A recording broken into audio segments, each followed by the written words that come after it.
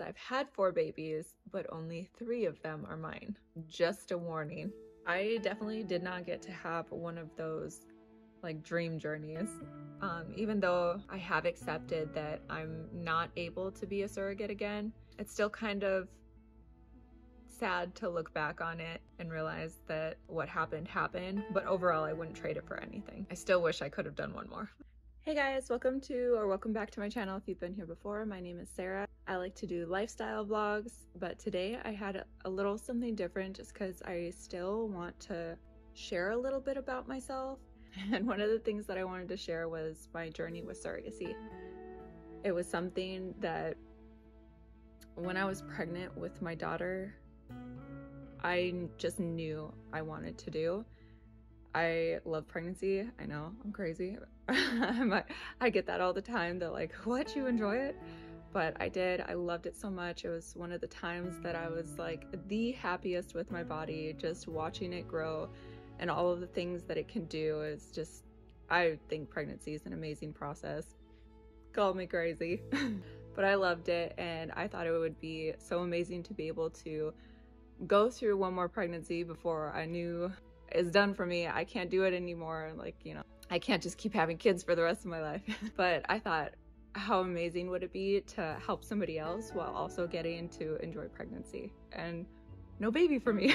I can only handle the 3 that I have. So I just wanted to tell about my story, a little bit about the process, and just some frequently asked questions. So like I said, my story begins with when I was pregnant. I just knew. I knew that I didn't want this to be my last pregnancy, but I knew that it had to be our last child. And that's when I kind of started looking into surrogacy. I never like took any steps. I just remember telling my mother-in-law and my husband while we were out having Starbucks, I told them, I'm not ready to be done being pregnant. Maybe I'll be a surrogate. And the laughs that I got, my mother-in-law was like, you will not be able to let go of that baby. You're gonna love that baby too much, and that's just crazy. And my husband was just kind of like, okay. Didn't think anything more of it. So fast forward, like, it was about 3 years later. It was around Christmas time. My husband went out to get our oil changed on our car, and I had already been thinking about it again, and just like getting that urge that like I wanted to experience pregnancy one more time. And like my daughter was already 3 years old, and I knew that it was like kind of like a now or never kind of situation. So it was funny. He went out to get the oil changed, and he always recalls this moment that I called him and told him, hey, I just put in some applications to become a surrogate. And it all just like took off from there. That's how I am with like so many things. I'll just like have it in my mind, and then I'll just be like, hey, I'm gonna do this, or hey, I want to do this. And he's the most supportive, amazing person. Like, he's always ready to just jump on board and support me. So after that, within like the next, I'd say like week or 2, I had a lot of agencies contacting me back. Some kind of were very off-putting. Just in the way that they like approached me, it almost kind of felt like very like business-like, and I don't know, I just kind of expected something different. So those agencies that had contacted me back, I politely declined and said, never mind, I guess this isn't something that I'm wanting to move forward with. I did have one agency, I think she was called a coordinator. She called me, and she just had this bright, bubbly, loving energy about her that like she would just ask my name, and like just what led me into wanting to become a surrogate, and just the sweetest person that I had ever like just randomly gotten a call from. I just immediately felt a connection with her. Julie was her name. She was the sweetest, and I'm so grateful that she was the one to contact me. But Julie set up a meeting with the owners of the agency that I went through. And she said that that's the process they like to do. They like to get to know their surrogates a little bit. So I just thought that was amazing. And I just waited for that meeting to happen. And I remember that meeting like vividly as well. I got to meet them both, and they were both the sweetest women.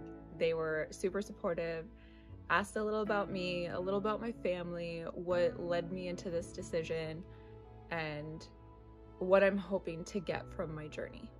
For me, going into my journey, all I wanted was to experience pregnancy again for my last time. Like I knew that it was just gonna be this one time, and it was gonna be like it for me. I didn't think that I would be like a 2-time surrogate or anything like that. And my hopes for my journey were just to enjoy that. And I told them that I had no preference on a couple. I had no preference on a state or anything like that. I had like no preferences. I just wanted to help somebody, and I wanted to get to be pregnant again. So for me, the process from filling out my application, sending everything in, getting my OBGYN clearance, I'd say that took about a month. And then within that month, we were also moving forward with the matching process. And the first file that got sent to me was a very sweet seeming couple, like, because you only get to read a profile on them, and then you kind of like gauge like whether or not like you vibe with them, or like this is the couple that you would want to meet and potentially move forward with. Because after you make that call on whether or not you would like to set up a match meeting, that could potentially be your, what it's called is IPs, intended parents. So with that profile, I immediately was like, yeah, like, let's set it up. Let me meet them. And I was super, super, super excited, like butterflies in my stomach, like just, oh my gosh, what's gonna happen? And it was so funny. We all just kind of clicked immediately. It was great. Before we could even get off the call, they were like, so are we matched? Are we matched? And the agency owner, she looked over at me and was like, is that okay with you? How are you feeling? We don't usually match on the call. And I was like, yes, of course. Like, I love it. Let's move forward. So from there, we were matched. We then just waited for my cycle to start, and then came medical clearance. So medical clearance for me is a funny story. So we waited for my cycle to started, we got flown to California, and everything went great, except for, I think that month I hadn't ovulated. So they needed to get a little bit more information after I went home. But mind you, this was back in 2020, March of 2020. So if anybody remembers the good old lockdown of 2020, March, right after getting back from California, the United States shut down. So I kind of sat there at a standstill, not knowing, like, was I cleared or not? No clinics were doing anything, couldn't move forward. So it took a good 8 months before I was finally medically cleared. And that's a totally like crazy situation that happened to me in that time that kind of really drug out that process, because I don't think it normally takes that long. I think most people get medically cleared within a month. So that was a long process, but we finally got medically cleared in November, and then I started injections, and then in December was the transfer. So we flew back to California because that's where my IPs had their embryo, and we had the transfer done, and then 7 days later I took my first pregnancy test, and it was positive. So it was super exciting. Right after taking the pregnancy test, you have to go and have a beta HCG done. They test your levels to make sure that the embryo is growing and it's thriving. And then after they get those HCG levels back, and they know that everything's doing good, everything is developing correctly, then you get scheduled for your first ultrasound appointment. And in that ultrasound appointment, we saw the little heartbeat.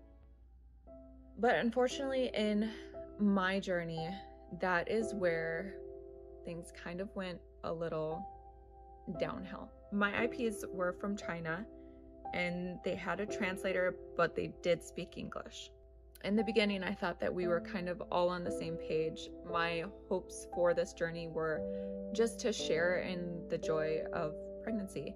I looked forward to updating the mom and the dad, especially the mom. I just wanted to share everything with her, any pictures that I got, any little recordings that I got, everything. I just wanted to share it with her because I know how important that was when I was pregnant with my kids. But unfortunately, in my journey, my IPs, and I don't want to sound like mean in this, but it's still kind of like hard to talk about, but they kind of just like ghosted me.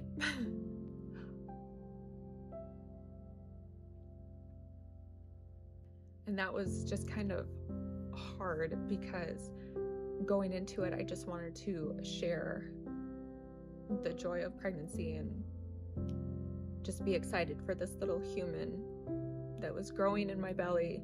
And I don't know, it kind of like made me scared. It made me worried that these parents were not invested, and I was bringing this little human into the world, and there's nothing I could do anymore. Like, it was a little scary. But I was incredibly lucky with my agency. In all reality, your agency is just there to match you with intended parents and get the process going. And then from there on, you're matched with your IPs. They just make sure that like all of the financial stuff is handled, like all of the insurance and all of that stuff. They aren't really required to like do anything more than that. After I had talked to Julie, the coordinator, who actually didn't work with the agency anymore, she just was always so loving and sweet, and she always kind of left the door open if I needed anything, even though she didn't work there anymore. She had gotten a promotion in her field, which was amazing, and I was so excited for her, but I still went to her for like anything that was happening, even though she didn't work there anymore. I just feel like I got really lucky with the agency that I went with, because the owners actually reached out to me and asked me what was happening, what's going on, and I told them that I hadn't heard from my IPs in forever. Like, nobody talks, nobody asks questions. Like, I've reached out a couple times, and I don't want to be like overbearing or overwhelming and being like, hey, you know, so I didn't feel comfortable reaching out to them anymore. But nobody was talking to me or curious about their baby. I don't know. I was just worried, and I kind of felt alone. Even though my husband, he's amazing and he's supportive, I was scared.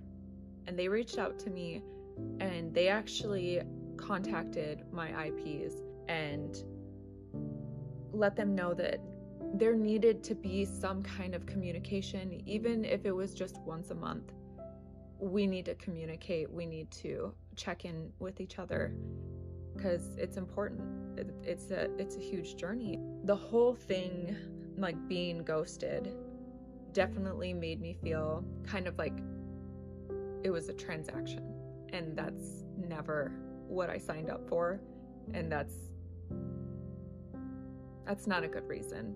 I would never recommend going into a surrogacy journey for that reason. It's not worth it. I'm here to tell you, it's not worth it. The money is not worth it, because that's what ended up basically happening to me. Was I was alone in it. There was no like excitement other than my own and my mother-in-law and my husband and my kids. We were all just crazy excited for this little human growing in my belly, but like it wasn't our baby. And then after my agency reached out to my IPs and reinitiated contact, they did follow through. They checked in once a month, and I did everything that they asked. Fast forward to the end of my pregnancy. I think it was a couple of weeks before I went into labor, I found out that they were not coming to the birth. This part was not their fault. The United States was not letting anyone from China into the United States at that time. I ended up going into labor early at 36 weeks, which for me has been so weird looking back on it still, because with all three of my babies, I went to 39 weeks or past to about 42 weeks. So that was not their fault. That was not their choosing, but it still came as like a hit, because the other part of my journey, since I didn't get to share in the joy of pregnancy, I really wanted to be the one to hand them their baby. I had a placental abruption. Baby was okay, nothing wrong with him. He did spend the first couple days in NICU, and that is actually where I got to meet him and say goodbye, was in the NICU. And I did get to have a picture, and I felt so very lucky that I got to have that moment with him and say goodbye, and it was beautiful. I loved it. The person that they had sent to pick him up and travel with him back to China, she actually stopped at my house and she let me say goodbye to him again, and I was so grateful, because then my babies got to meet him, because like they were with me the whole journey. They saw my belly grow, and it was amazing that they also got to have their little bit of closure and say goodbye. Looking back on my journey, it was definitely, I don't want to say a letdown, because I cherish my journey. It gave me a whole different perspective for women, for families that are not able to have their own babies, and the struggle that they go through, and the fear and the constant heartbreak. So I feel like it taught me a lot, and I feel like it grew my heart even more. For those reasons, it's still, I'm so grateful for this journey. But it also led me to want to do another journey, because I just couldn't accept that that was my journey. I dreamt of this journey in my head of, I don't know, kind of like journeys that I see other girls go through when I look up surrogacy videos or hear about other girls from my group chat through my agency. I just experienced something crazy different. So I really wanted to try again. And unfortunately, I am no longer qualified to be a surrogate because of going into labor prematurely, and I had a placental abruption during labor. For me, that was another like hard blow, because I did think that I was going to do it again, because I didn't get to experience what I had hoped for. And it's taken me a couple years to kind of be okay with that and accept my journey and the beauty that it brought. And now I kind of just want to share information, and if you have any questions or are worried about something or don't know what to think of to put into your legal contracts, I will have my email in the description box down below, and I want to keep that door open for anybody interested in surrogacy or have any questions, or if you're curious about the agency that I went through, just email me. I am more than happy to be what Julie was for me, for you. Even if you're already in a journey and you have a question or anything like that, do not hesitate to send me an email. I will respond. I just never want a surrogate to feel the way that I felt during my journey. And I feel like I was so lucky to have the owners reach out to me And to have Julie there, I was incredibly lucky. I want to make sure that every surrogate that needs that support has that support, because what you're doing is amazing. It's such a gift. And I had to be told that so many times throughout my pregnancy, because I felt like scared and worried that, like, did I make a mistake? It was scary. And I don't want any surrogate to ever feel that way, because what you are doing, whether or not the parents are responsive or want to have anything to do with you, what you're doing is so amazing. It's such a gift. And I don't ever want a surrogate to ever feel like they're not doing something amazing. It's such a selfless thing. You are literally giving up your body, not only for the pregnancy, but you go in for the medical evaluation. You have to take injections. You have to go through the pregnancy. You have to go through dealing with the recovery and healing from growing a baby and then going through delivery. It's a lot, and you're amazing. So I just wanted to go over some of the frequently asked questions. If you're interested in surrogacy or thinking about signing up for it, do not rush into it. Take your time, think about it, get all the facts, go to multiple agencies, get your feel for them, and just like know in your heart that you're confident this is the one you want to go with. Because if I personally had went with any other agency, I don't feel like I would have gotten that support that I ended up really needing in the middle of my journey. Okay, to start out, one of the most frequently asked questions that I've seen is, how long does the process take from signing up to giving birth? So this can vary widely. Like you heard in my story, mine ended up being almost 22 months, but usually in normal scenarios, it'll take anywhere from 12 to 18 months. So the first thing that you're gonna do when signing up is you will go to whatever agency that you're interested in. You'll fill out all of your information, and they will request all of your medical records from any births that you have had. From there, they typically evaluate your medical records and decide whether or not you're a good candidate for surrogacy. Some major disqualifiers are, like me, giving birth too early, premature birth, but they can vary. So it's best to just sign up, send out your medical records, and they'll let you know. And yes, if you've had your tubes tied, you can still be a surrogate. You are going to have to go through a background check, and the background includes you and your partner if you have one. Then you're going to go through a psych evaluation. Just make sure that you're mentally stable to go through a pregnancy. Then being matched and your medical evaluation. Once you're medically cleared, that's when the fun stuff happens, and you move on to legal, drop the contracts with your IPs before you get to start your injections. After you start the injections, then you're going to be scheduled for your transfer.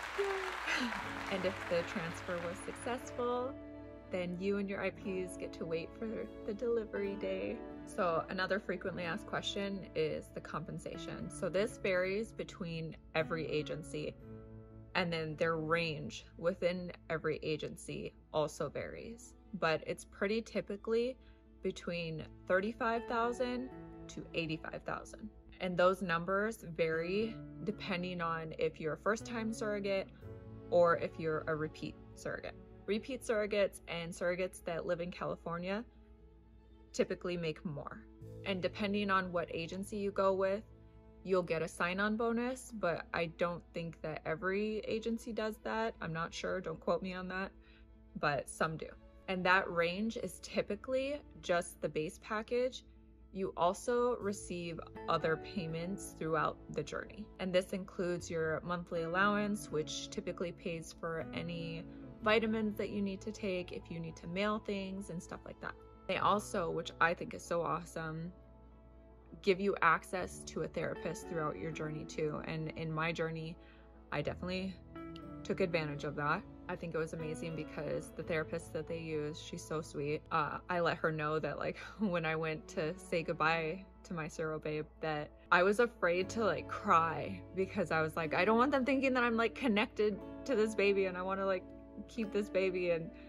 anything like that. But I was like afraid to cry because I didn't want to like be weird about it. And she was just the sweetest and told me like, no, you just grew that baby.